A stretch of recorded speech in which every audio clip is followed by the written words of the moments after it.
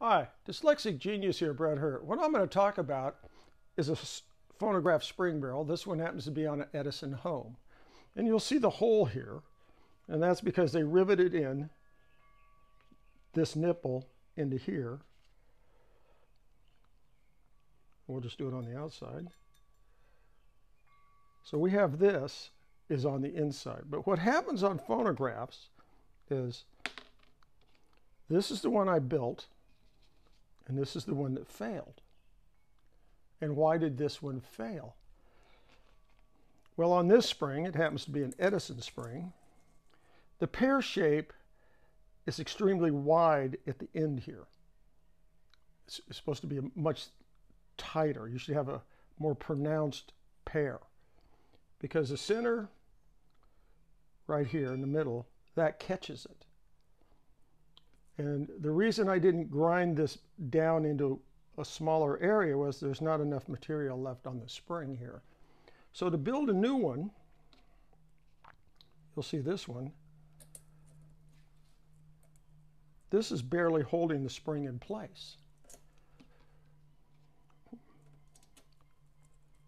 Now we have substantial material to hold the spring in place. So when you have to rebuild one of these, you have to machine these out.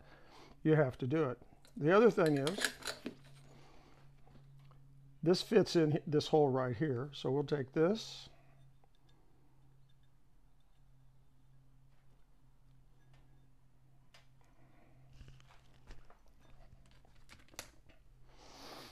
And we will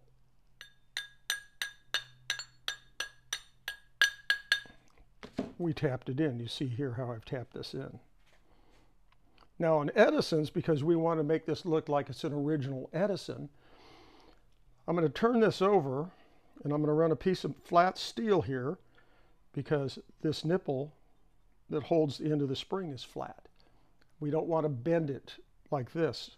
And then I will take a ball peen hammer and I will peen this over so it looks original. So 100 years or 150 or 200 years down the road, somebody's going to take it apart and say, wow, it still has an original nipple.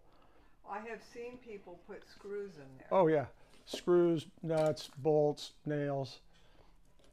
You know, I like pointing these things out. The attention to detail you really have to look at, like this pear shape, you know, is not a good pear shape.